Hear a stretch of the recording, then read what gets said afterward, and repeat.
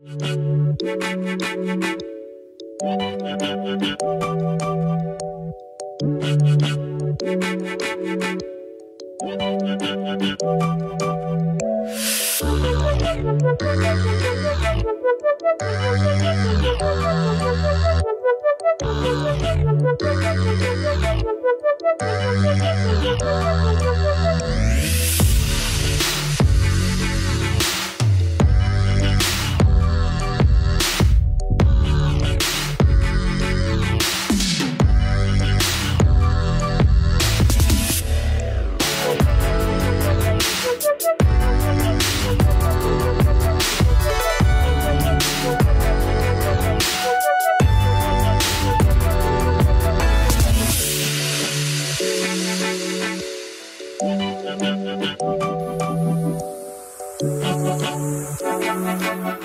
các bạn, it's good to see you. Chào mừng các bạn đã quay trở lại với kênh YouTube Moonie Fabulous.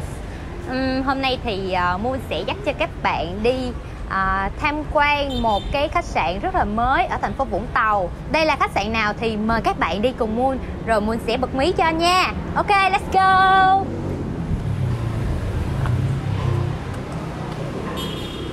Các bạn nào đang ở Vũng Tàu thì chắc cũng biết, nhìn sơ sơ là biết được ở đây là khách sạn nào rồi đúng không? Đây, đi tiếp nè.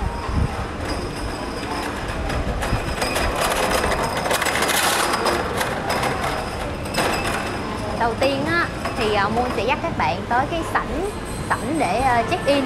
Thì ngay sảnh á, nó có một cái quầy cà phê và bán dessert. Đây là tên của quán, tên Rose nha các bạn. Ở đây thì bán cà phê và một số loại bánh dessert như thế này. Có panna cotta nè, rồi rất là nhiều bánh luôn. Ở đây là người ta chưa trưng bánh hết đâu, nhưng mà chắc tí nữa người ta sẽ để bánh lên. Đó, view ở đây rất là ok nè các bạn. Ở đây cũng có thể sống ảo được rất nhiều luôn. Chiều mà ra đây ngồi tám chuyện với bạn bè thì chắc cũng hết sảy luôn. Tại vì ngồi ở đây á, chiều rất là mát, có gió biển vào sẽ rất là mát luôn. Ngoài ra thì cái không gian ở đây kiểu như nó cây cối á, nó làm cho mình rất là thoải mái. Ok, thì bây giờ Moon sẽ cho các bạn xem cái phòng mà Moon ở nha. Ok, đi thôi. Ủa, thang máy bên này.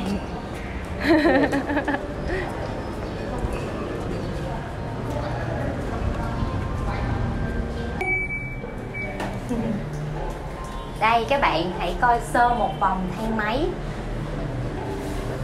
Trang trí kiểu gỗ rất là đầm ấm luôn, kiểu sao ta, nói chung là kiểu rất là ấm áp. Thì ở đây á, mình cũng bật mí tên luôn. Khách sạn tên là Deluxe Suite ở số 2 Trương Công Định, thành phố Vũng Tàu, mà rất là gần.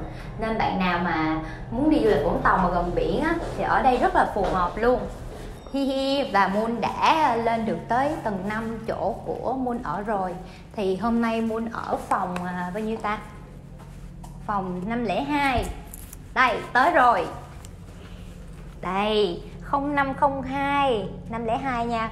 Thì mọi người thấy cái thiết kế của cái số phòng này nó cũng kiểu rất là đẹp luôn đúng không? Rất là tỉ mỉ luôn, rất là đẹp. Moon không hiểu sao á, kiểu thiết kế của Deluxe Suite á, nó mang lại cho mình cái cảm giác rất là kiểu gia đình á, kiểu nó ấm áp với cái tông màu gỗ và cái tông màu xanh. Đa số là chủ đạo hai tông màu đó, cho nên là mình cảm thấy rất là dễ chịu.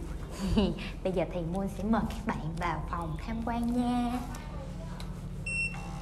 Ok, hello. Chào lại. Sao các bạn thấy phòng ở đây như thế nào?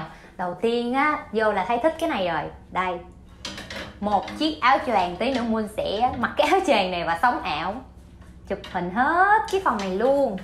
Đây, Moon sẽ cho mọi người coi. Đây là người ta có trang bị một cái tủ lạnh nhỏ nhỏ xinh xinh đó, và bánh nước hay cà phê, rồi bình đun nước. Còn ở đây là gì ta? Két sắt đựng đồ quý giá. Cái phòng này á, là Moon đặt cái hạng Suite đó. Lý do Moon đặt cái phòng này á, là vì lúc đầu á, Moon tính đặt cái phòng Deluxe Suite, nhưng mà cái giường á, là hai giường lẻ, nó rất là nhỏ, tại vì Moon đi chung với bạn á, thường Moon không có nằm một mình một giường được, cho nên là bắt buộc phải book một giường to là giường king. Được cái đó, là phòng Deluxe Suite á, nó có cái bồn tắm Moon rất thích, nhưng mà bị một cái khuyết điểm là tự nhiên có 2 giường đơn, Moon không hiểu tại sao luôn. Ở đây thiết kế hơi kỳ, mà cái phòng Deluxe Suite á thì nó mắc tiền hơn cái phòng Suite này 300.000. Cái phòng Suite này á, hôm bữa Moon book ở trên IVIVU thì phải là khoảng 1,9 triệu cho một đêm, và hôm nay là Moon đi cuối tuần thì là giá đó. Còn cái ngày thường thì Moon cũng không biết. Đó, Moon sẽ cho mọi người xem cái xung quanh cái phòng này. Đây là cái giường king, rất là to luôn, nằm lăn lộn thoải mái, 2 đứa lăn lộn thoải mái luôn. Đó, rồi có đèn các thứ. Đây là cái ghế. Cái ghế này nhìn vậy thôi chứ tí nữa Moon sống ảo sẽ bét nhẹ cái ghế này luôn nha. Tiếp theo, đây là cái đèn ngủ. Đèn ngủ này giống bên Nhật ghê luôn á, Moon thấy giống y chang luôn á, kiểu style giống Nhật ghê. Đây là hình ảnh của Vũng Tàu nè. Cái bác nông dân, phải nông dân không? Nói chung là cái bác này đi lưới cá. Tiếp theo, đây là cái toilet, nhưng mà Moon rất là thất vọng về cái khoản này. Tại sao cái phòng có cái bồn tắm thì nó không có cái giường king, không hiểu luôn. Nhưng mà nói chung thì đây cái bồn tắm đứng này thì cũng ok, nhưng mà nếu như cái phòng Deluxe Suite mà nó có thêm cái giường king thì Moon book phòng đó rồi nó sẽ ok hơn. Đây nè, nó có trang bị cho mình đủ thứ hết, hình như là bàn chải đánh răng nè, lược nè, shaving kit là dao cạo đó, rồi shower, rồi nói chung là sữa tắm dầu gội. Đây, body lotion luôn nha. Có gương. Gương này gương để make up nè, make up cận. Ok, đây là cũng một cái gương rất là sáng. Và có khăn. Thì bây giờ chắc Moon sẽ dẫn mọi người đi tham quan cái chỗ khác nha.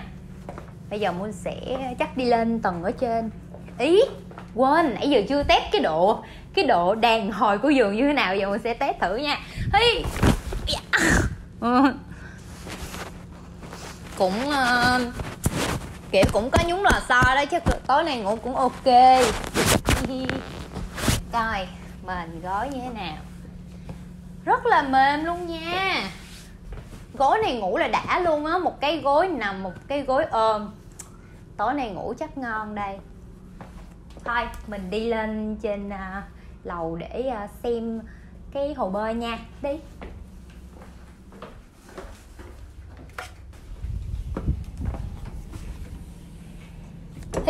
Quên.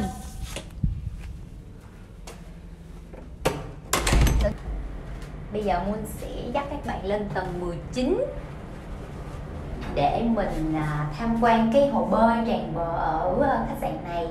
Thì từ cái lầu 10 trở lên á là mỗi lầu sẽ có một cái hồ bơi. Đó, thì ở đây là có tổng cộng là hình như là 10 hồ bơi lận. Các bạn thấy chưa có khách sạn nào mà ở Việt Nam mà nhiều hồ bơi vậy luôn, đúng không? Trời ơi, nghe mà đúng kiểu thấy đã luôn á, mà muốn tham quan. Hình như là mỗi lầu cái thiết kế mỗi khác.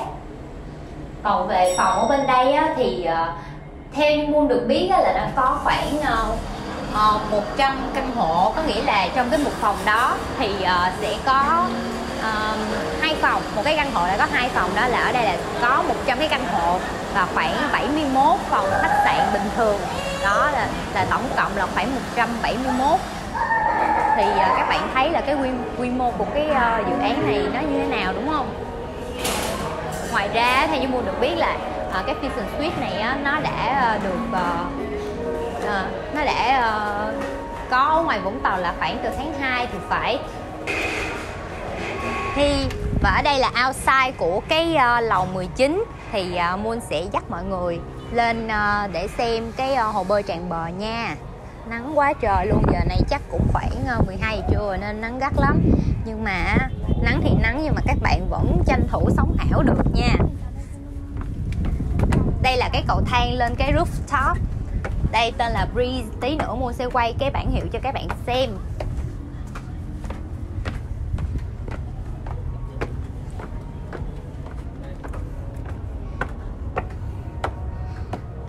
Đây nha, đây là rooftop breeze. Tại đây á, thì khoảng buổi tối là lúc 8 giờ có một. Tại đây á, thì buổi tối lúc 8 giờ sẽ mở bar thì phải. Theo Moon biết là vậy. Đây, mời các bạn xem không gian rất là chill luôn. Mọi người đang tranh thủ sống ảo rất là nhiều. Đây. Chen vô chút xíu. Đây nè, các bạn nhìn đi, không gian rất là đã luôn. Cảnh này mà sống ảo là hết bài.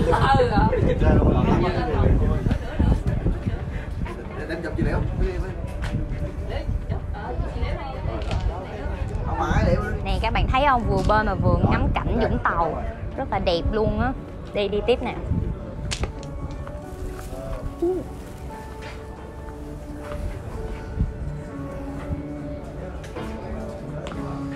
Có một điều đặc biệt nữa là ở đây á, nếu như bạn không lưu trú ở đây thì khách ngoài có thể vào và lên tầng 19 để có thể mà uống nước. Thì giá nước ở đây cũng rất là bình dân, chắc tầm 60.000 cho một món nước thôi. Cho nên là không phải các bạn cứ ở đây thì mới được vô đâu nha.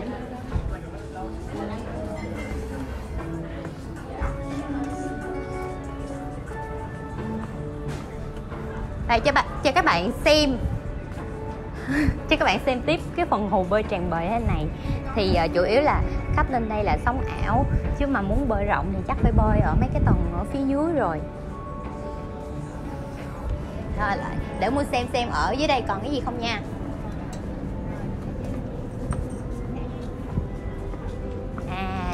Vậy là sẽ đi một vòng giống như cái hồi nãy luôn, là nó cũng y chang luôn.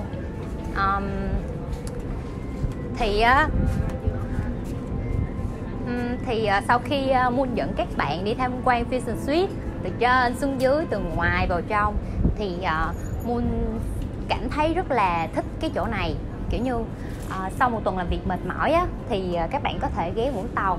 Nếu mà các bạn nào ở thành phố Hồ Chí Minh thì có thể ghé Vũng Tàu nghỉ ngơi tại Deluxe Suite, rất là ok luôn. Mà giá phòng như vậy á, thì cũng không quá đắt so với một cái khách sạn mà đầy đủ tiện nghi như vậy. Ngoài ra thì có tiện nghi là spa nè, phòng tập gym, yoga đó. Các bạn có thể trải nghiệm hết tất cả dịch vụ ở đây. Nói tóm lại thì Moon rất là recommend các bạn đến đây và trải nghiệm một lần. Thôi Moon cũng xin phép dừng video tại đây nha. Thì sợ nói dài quá các bạn không xem nữa. Chào tạm biệt các bạn nha.